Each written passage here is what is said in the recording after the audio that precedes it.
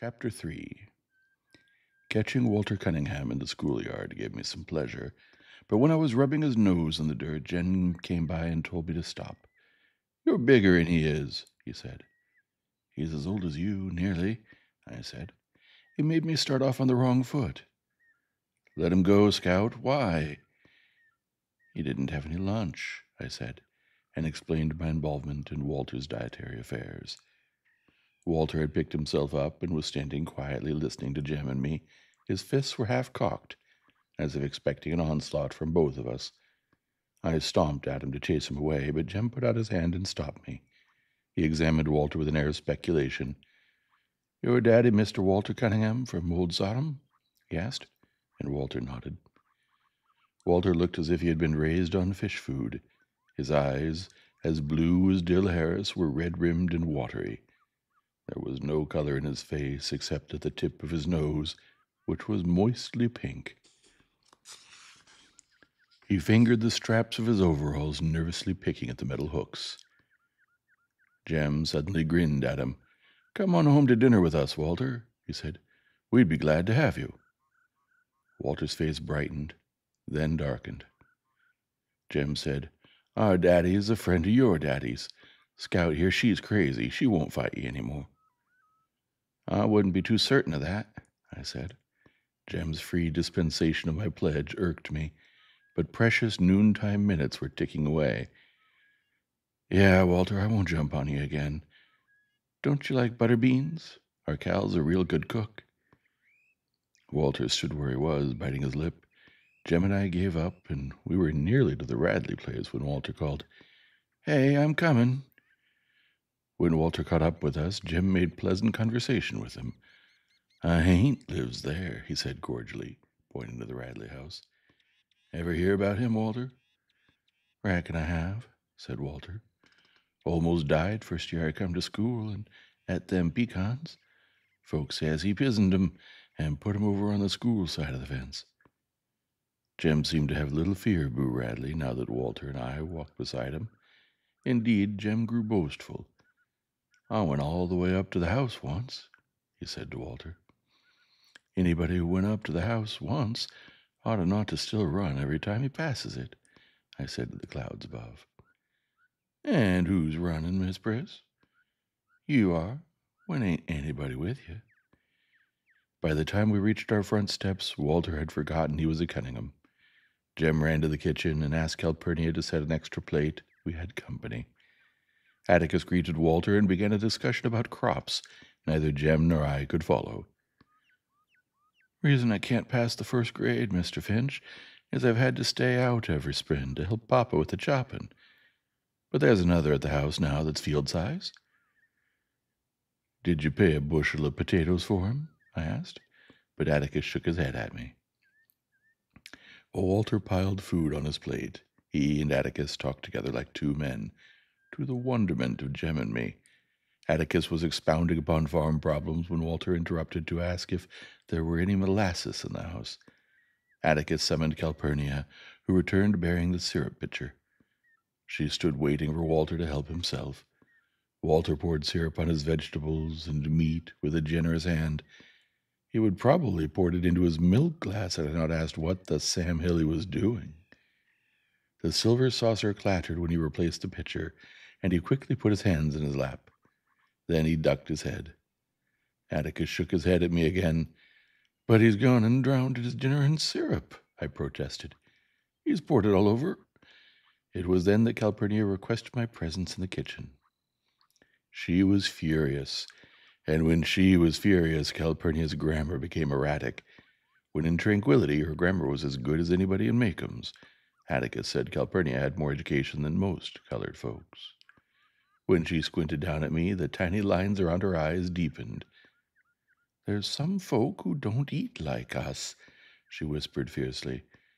"But you ain't called on to contradict 'em at the table when they don't. That boy's your company, and if he wants to eat up the tablecloth, you let him, you hear?" "He ain't company, Cal. He's just a Cunningham." "Hush your mouth. Don't matter who they are. Anybody sets foot in this house, you're company. And don't you let me catch you remarking on their ways like you was so high and mighty. Your folks might be better'n the Cunninghams, but it don't count for nothing the way you're disgracing 'em. If you can't act fit to eat at the table, you can just sit here and eat in the kitchen." Calpurnia sent me through the swinging door to the dining room with a stinging smack. I retrieved my plate and finished dinner in the kitchen, thankful, though, that I was spared the humiliation of facing them again. I told Calpurnia to just wait. I'd fix her. One of these days when she wasn't looking, I'd go off and drown myself and bark as Eddie, and then she'd be sorry. Besides, I added, she'd already gotten me in trouble once today. She had taught me to read and write, and it was all her fault. "Hush, you fussin'," she said. Jem and Walter returned to school ahead of me, staying behind to advise Atticus if Calpurnia's iniquities was worth a solitary sprint past the Radley place. "She likes Jem better than she likes me anyway," I concluded, and suggested that Atticus lose no time in packing her off. "Have you ever considered that Jem doesn't worry her half as much?" Atticus' voice was flinty. "I've no intention of getting rid of her, now or ever. We wouldn't operate a single day without Cal. Have you ever thought of that? You think about how much Cal does for you, and you mind her, you hear?" I returned to school and hated Calpurnia steadily until a sudden shriek shattered my resentments. I looked up to see Miss Caroline standing in the middle of the room, sheer horror flooding her face. Apparently, she had revived enough to persevere in her profession. "It's alive!" she screamed. The male population of the class rushed as one to her assistance. Lord, I thought, she's scared of a mouse. Little Chuck Little, patience with all living things was phenomenal, said, "Which way did he go, Miss Caroline? Tell us where he went, quick. DC." He turned to a boy behind him. "DC, shut the door and we'll catch him. Quick, ma'am, where'd he go?" Miss Caroline pointed a shaking finger not at the floor, nor at a desk, but to a hulking individual unknown to me. Little Chuck's face contracted, and he said gently, "You mean him, ma'am?" "Yes'm, he's alive." "Did he scare you some way?" Miss Caroline said desperately, "I was just walking by when it crawled out of his hair. Just crawled out of his hair." Little Chuck grinned broadly. "There ain't no need to fear a cootie, ma'am. Ain't you ever seen one? Now don't you be afraid. You just go back to your desk and teach us some more." Little Chuck Little was another member of the population who didn't know where his next meal was coming from, but he was a born gentleman. He put his hand under her elbow and led Miss Caroline to the front of the room. "Now don't you fret, ma'am," he said. "There ain't no need to fear a cootie. I'll just fetch you some cool water." The cootie's host showed not the faintest interest in the furor he had wrought. He searched the scalp above his forehead, located his guest, and pinched it between his thumb and forefinger. Miss Caroline watched the process in a horrid fascination. Little Chuck brought water in a paper cup, and she drank it gratefully. Finally, she found her voice.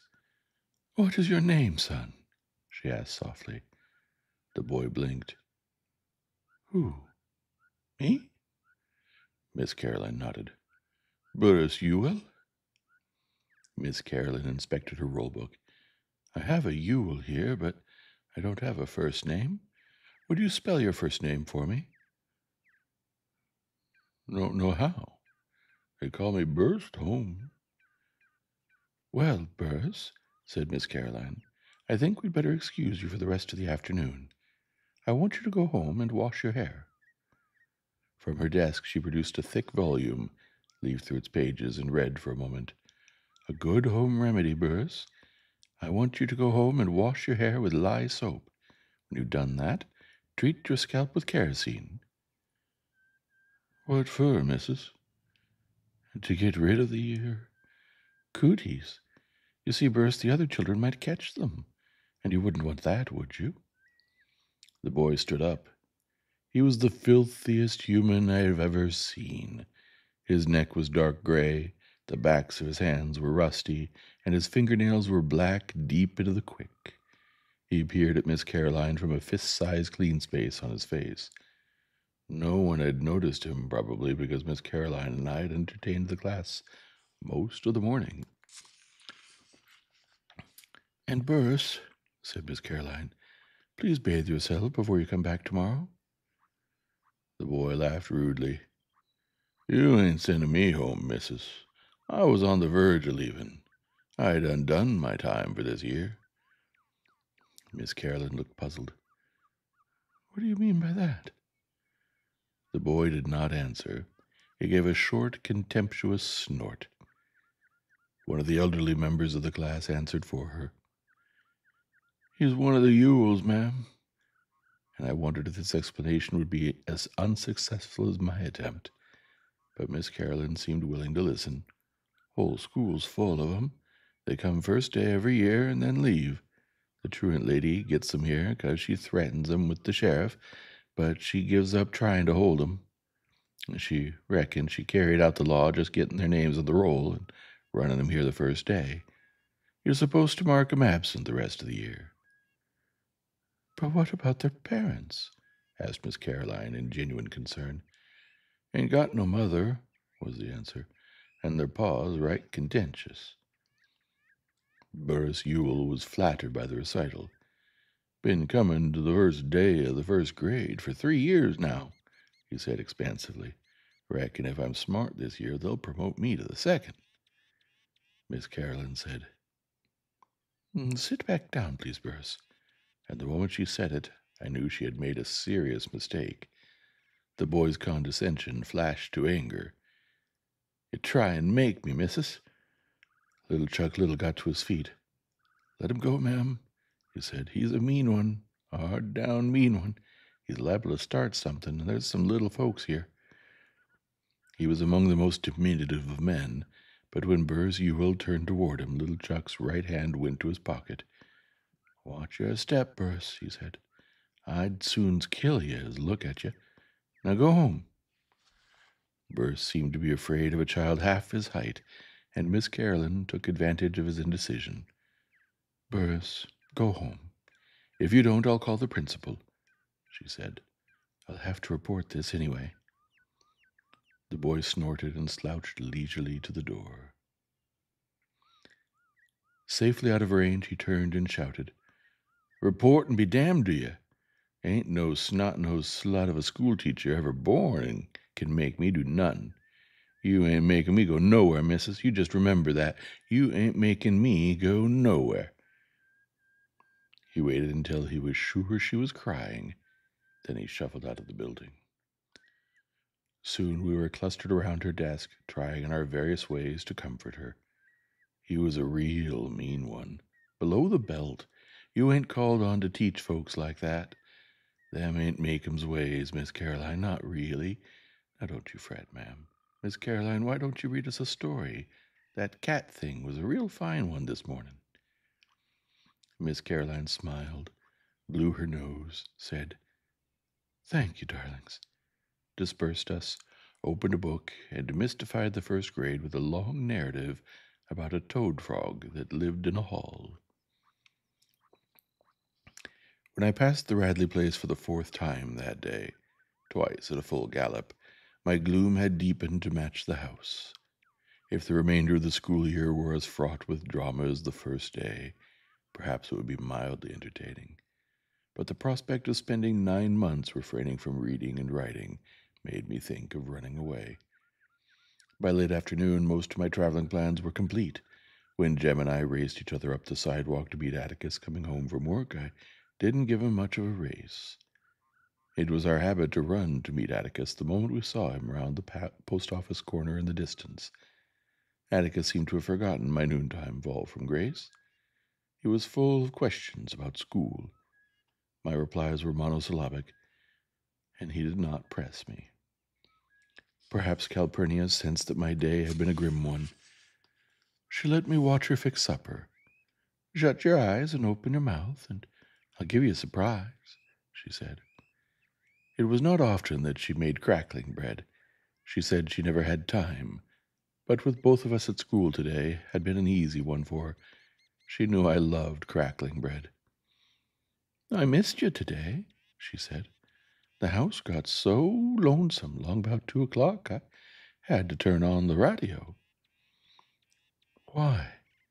Jem and me ain't ever in the house unless it's raining. I know, she said, but one of you's always in calling distance. I wonder how much of the day I spend just calling after you. Well, she said, getting up from the kitchen chair, it's enough to make a pan of crackling bread, I reckon. You run along now and let me get supper on the table. Calpurnia bent down and kissed me. I ran along, wondering what had come over her. She had wanted to make up with me, that was it. She had always been too hard on me. She had at least seen the error of her fractious ways. She was so sorry and too stubborn to say so. I was weary from the day's crimes. After supper, Atticus sat down to the paper and called, "Scout, ready to read?" The Lord sent me more than I could bear, and I went to the front porch. Atticus followed me. "Something wrong, Scout?" I told Atticus I didn't feel very well. I didn't think I'd go to school any more if it was all right with him. Atticus sat down in the swing and crossed his legs. His fingers wandered to his watch pocket. He said that was the only way he could think. He waited in amiable silence, and I sought to reinforce my position. "You never went to school, and you do all right, so I'll just stay home too. You can teach me like Granddaddy taught you, and Uncle Jack." "No, I can't," said Atticus. "I have to make a living. Besides, they'd put me in jail if I kept you at home. Dose of magnesia for you tonight, and school tomorrow." "I'm feeling all right, really." "Not so. Now, what's the matter?" Bit by bit, I told him the day's misfortunes. "And she said you taught me all wrong, so we can't ever read any more, ever. Please don't send me back, please, sir." Atticus stood up and walked to the end of the porch. When he completed his examination of the wisteria vine, he strolled back to me.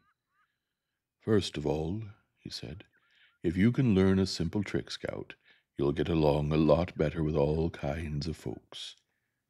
You never really understand a person until you consider things from his point of view." "Sir?" "Until you climb into his skin and walk around in it." Atticus said I had learned many things today, and Miss Caroline had learned several things herself. She had learned not to hand something to a Cunningham, for one thing, but if Walter and I had put ourselves in her shoes, we'd have seen it was an honest mistake on her part. We could not expect her to learn all Maycomb's ways in one day, and we could not hold her responsible when she knew no better. "I'll be dogged," I said. "I didn't know no better than not to read to her, and she held me responsible. Listen, Atticus, I don't have to go to school." I was bursting with a sudden thought. "Burris Ewell, remember? He just goes to school the first day. The truant lady reckons she's carried out the law when she gets his name on the roll." "You can't do that, Scout," Atticus said. "Sometimes it's better to bend the law a little in special cases. In your case, the law remains rigid. So to school you must go." "I don't see why I have to and he doesn't." "Then listen." Atticus said the Ewells had been the disgrace of Maycomb for 3 generations. None of them had done an honest day's work in his recollection. He said that some Christmas, when he was getting rid of the tree, he would take me with him and show me where and how they lived. They were people, but they lived like animals. "They can go to school any time they want to, when they show the faintest symptom of wanting an education," said Atticus. "There are ways of keeping them in school by force, but it's silly to force people like the Ewells into a new environment." "If I didn't go to school tomorrow, you'd force me to." "Let us leave it at this," said Atticus dryly. "You, Miss Scout Finch, are the common folk. You must obey the law." He said that the Ewells were members of an exclusive society made up of Ewells.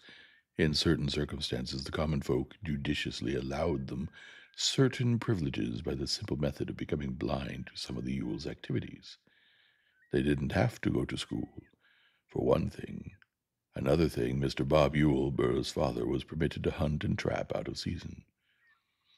"Atticus, that's bad," I said. "In Maycomb County, hunting out of season was a misdemeanor at law, a capital felony in the eyes of the populace."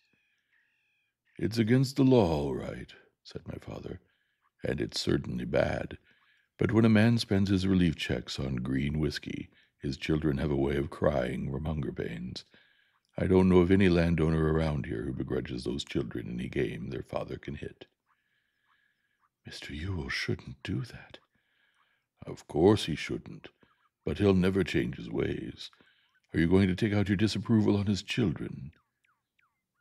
"No, sir," I murmured, and made a final stand. "But if I keep on going to school, we can't ever read any more." "That's really bothering you, isn't it?" "Yes, sir." When Atticus looked down at me, I saw the expression on his face that always made me expect something. "Do you know what a compromise is?" he asked. "Bending the law?" "No, an agreement reached by mutual concessions. It works this way," he said. "If you'll concede the necessity of going to school, we'll go on reading every night just as we always have. Is it a bargain?" "Yes, sir." "We'll consider it sealed without the usual formality," Atticus said when he saw me preparing to spit. As I opened the front door, Atticus said, "By the way, Scout, you'd better not say anything at school about our agreement." "Why not?" "I'm afraid our activities would be received with considerable disapprobation by the more learned authorities." Jem and I were accustomed to our father's last will and testament diction, and we were at all times free to interrupt Atticus for a translation when it was beyond our understanding. "Huh?" "I never went to school," he said, "but I have a feeling that if you tell Miss Caroline we read every night, she'll get after me, and I wouldn't want her after me." Atticus kept us in fits that evening, gravely reading columns of print about a man who sat on a flagpole for no discernible reason, which was reason enough for Jem to spend the following Saturday aloft in the treehouse. Jem sat there from after breakfast until sunset, and would have remained overnight had not Atticus severed his supply lines.